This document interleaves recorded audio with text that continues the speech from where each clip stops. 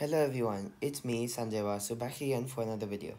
This time I'll be doing it on Cambridge IGCSE Mathematics Paper 2, which is a non-calculated paper for extended students for examination from 2025 Specimen Paper. I'll be doing part 3 of my work through on this paper, where I'll be covering questions 21 through 26. Let's start. Question 21. In this question, all measurements are in centimeters. The height of the triangle given here is h, and the height of the rectangle is h plus 2. The length of the base of the triangle is x. Length of the rectangle is x plus 1. The area of the triangle is 11 centimeters squared, and the area of the rectangle is 39 centimeters squared. A. Write down an expression in terms of x for the height of the rectangle. Well, we know that the area of the rectangle is 39 centimeters squared, and that is the height times the width. So we want to know what the height of the rectangle is in terms of x. We know what it is in terms of h, but not in x. We know the area of the rectangle is 39 centimeters squared, and in terms of x, we know the length of the rectangle. So we can find the height in terms of x, which means that the expression in terms of x is 39 by x plus 1 for the height. Why? That's because when you multiply the length and the height together, you have to get the area, which is 39. So you multiply this by something here, you have to get 39.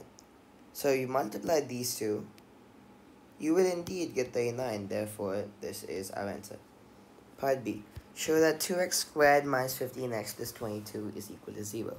For this, we'll need to create a pair of simultaneous equations, each using each shape which is given. So we have the area of the triangle is 11 centimeters squared, so half times x times h, because half times the base times the height, that's the area, which is 11 centimeters squared. And then we have the area of the rectangle, x plus 1 times h plus 2 is equal to 39, because the area of the rectangle is multiplying the two side lengths for the length and height. Now we need to find this in terms of x here, so we need to substitute some values of x into h, so we can remove the h over here. So let's make h the subject. That means h is equal to 22 by x. Now substituting this into this equation here, so x plus 1 times 22 by x plus 2 is equal to 39.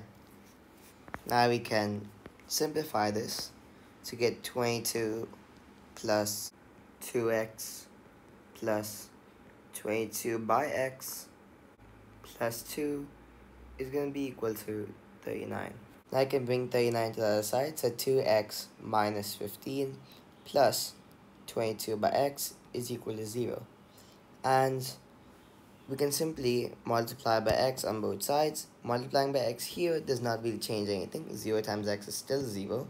But then multiplying here, we multiply x by each of the terms. So 2x squared minus 15x plus 22 is equal to 0. And this is what we want, this is what we needed to prove, this is what we needed to show, and that's what we've proven. So that's our answer. Part C. By factorizing and solving 2x squared minus 15x plus 22 is equal to 0, find the two possible heights of the triangle. You can see that these two times 22 becomes 44. And we need any two numbers to multiply the 44 and add up to negative 15. This is what we want. That's the only way we can factorize them.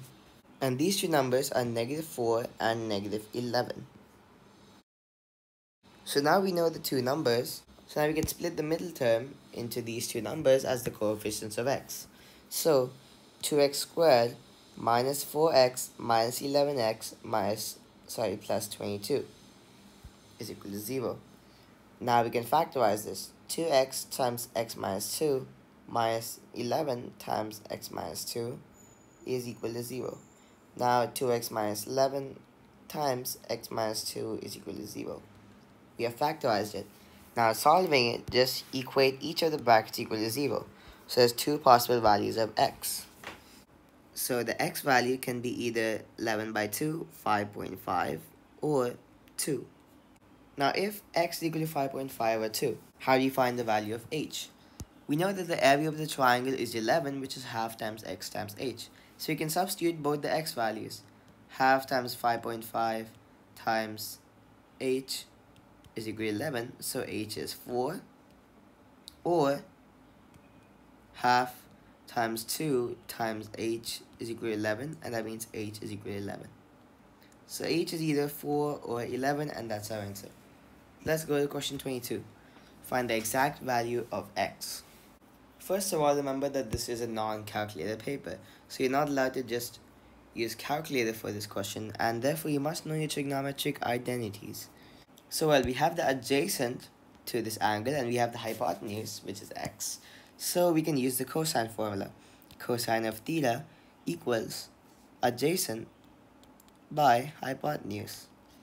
That means cosine of 30 is equal to the adjacent, which is 8, by the hypotenuse x. Now, how do we know what cosine 30 is without a calculator? As I said, remember your trig identities, remember your trig values for specific values of theta. So for values of 0, 30, 45, 60, and 90, you need to remember all the sine, cosine, and tangent values. In this case, cosine 30 is going to be equal to root 3 over 2. And we can just write root 3 over 2 is equal to 8 over x. And we can make x the subject. X is equal to 16 by root 3. And since they've asked for the exact value, you can leave it like this, or you can rationalize the denominator, since that's usually the best thing to do. Multiply both numerator and denominator by root 3, so you get 16 root 3 by 3. That is our answer. Question 23. Y is a single fraction in simplest form. 3 by x minus 4 minus 4 by x plus 3. So the way to write this as a single fraction is simply to cross multiply. So we just multiply 3 times x plus 3. This 2. That's why we cross the first one. And then we put the sign in the middle, which is a minus, and multiply these two. 4 times x minus 4. And then divide all this by the product of the denominators. X minus 4 times x plus 3. That's simply going to be equal to 3x plus 9 minus 4x plus 16. Since two negatives make a positive. When you multiply, it's 16.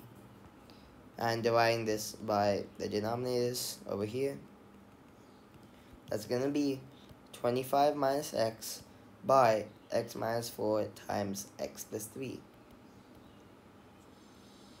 And this will be our final answer. 25 minus x by x minus 4 times x plus 3. This is in a single fraction, of course, therefore it's our answer. Let's go to question 24. A. Write x squared minus 4x plus 7 in the form of x minus a the whole squared plus b. Well, how do we find a?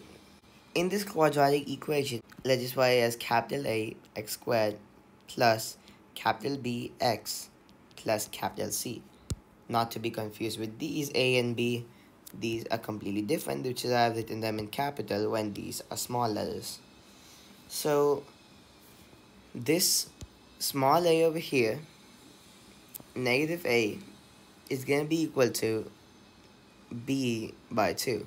And this b is capital B. So over here, this b is negative 4. So negative a is equal to negative 4 over 2, which is negative 2. And a is equal to positive 2. Because there's already a negative symbol here, so it's actually x minus 2 the whole squared plus b. Now how do we find what that b is? We can just write x squared minus 4x plus 7, which has to be equal to x minus 2 the whole squared plus b. This is what we want to write. We want to write this in the form of this. We're not changing anything but the way we write it. All the values remain the same. So x minus 2 the whole squared is just x squared minus 4x plus 4 plus b. And therefore, we can cancel the x squared. We can cancel the minus 4x from both sides. So 7 equals 4 plus b, and b is equal to 3. So now we know what a and b are, so x minus 2 the whole squared plus 3 is our final answer. Let's go to part B. Write down the coordinates of the turning point of the graph of y equals x squared minus 4x plus 7. There is a simple rule when you find the completing the square method. When you have the quadratic and completed the square, then you'll be able to find the turning point really easily. So if the quadratic is in the form of x minus h the whole squared plus k, that means the turning point is going to be h comma k. So in this case, x minus 2 the whole squared plus 3. This is in the form of x minus h the whole squared plus k. Remember, this is minus h, so minus 2 is equal to minus h, and h is equal to 2. And of course, k is 3, so the turning point is 2, 3. Whatever you have over here with the x in the bracket, this value, you negate it and then put as the x value of the turning point. And now that'll be our answer. Question 25. The two shapes are mathematically similar. The area of the larger shape is 36 centimeters squared, and the area of the smaller shape is 25 centimeters squared. The height of the larger shape is 9 centimeters, and the height of the smaller is x centimeters. Find the value of x. Well, the area of the shape is 36, and the area of this one's 25. So the ratio of areas is 36 is to 25. Of course, both in centimeters squared.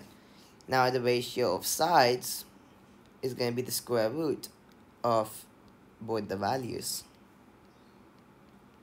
That's 6 is to 5. Of course, we only take the positive square roots for a ratio. We do not take negative 6 and negative 5. For ratios, these don't count at all. So, using the ratio of sides here, 6 is to 5, and that's equal to 9 is to x, since we have 9 as the larger side length, x as the smaller side length. Okay, not side length, but then the height. So, either way, they're still one-dimensional. It's still a line segment, it's not an area. Therefore, it still can be counted using ratio of sides. It still can be found that the x value divided by 9 is equal to 5 over 6. Since this is what the ratio says, we just convert it into fractions. So x is equal to 5 over 6 times 9, which is, in simplest form, 15 by 2. Or you can write it as 7.5 if you wish. That's our answer. Let's go to question 26. F of x equals x times x plus 2 times x minus 3. A, on the diagram, sketch the graph of y equals f of x for minus 3 less than equal to x less than equal to 4. So the values of intersections with the axes. They have asked us to sketch the graph, therefore we do not need to plot a table for minus 3, minus 2 all the way up to values of 4 for x, and then find the y values and then plot it. It does not have to be completely accurate, but the main thing you need to find is the intersections with the axes. The y-intercept is the easiest to find. Since to find the y-intercept, let's just say y is equal to f of x, so y is equal to all this. To find the y-intercept, we just substitute x equals 0. So 0 times 0 plus 2 times 0 minus 3, and that is going to be 0. So the y-intercept is 0. Notice that this y-intercept is also an x-intercept because it is the intersection of both y and x axes. It touches both the y-axis and x-axis at the same time. So when you're finding the x-intercepts, this must be one of the x-intercepts as well. And this is true. When you're finding the x-intercepts, y is equal to 0. So when y is equal to 0, we just make each of these equal to 0 and find out what the x value is for those. Well, that means, using the first x here, x is equal to 0, which is what we have. The second one here, x plus 2 is equal to 0, so x is negative 2. It'll be around there.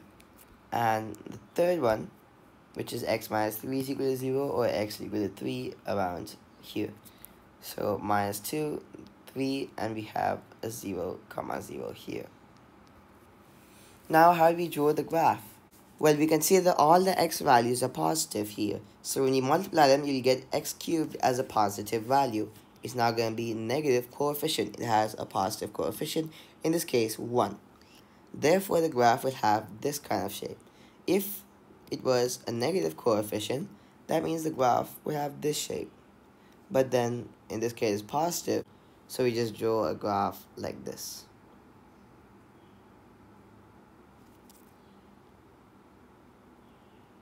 Remember, this is only a sketch, so you do not have to be entirely accurate, but remember you have to label all these points as well.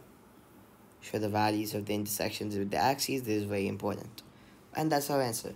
Part B, expand and simplify x times x plus 2 times x minus 3. We can expand x times x plus 2 into x squared plus 2x. And now we have an x minus 3 part left. So now we just use the FOIL method. Front, and then outside, and then inside, and then last. FOIL method to multiply out the brackets.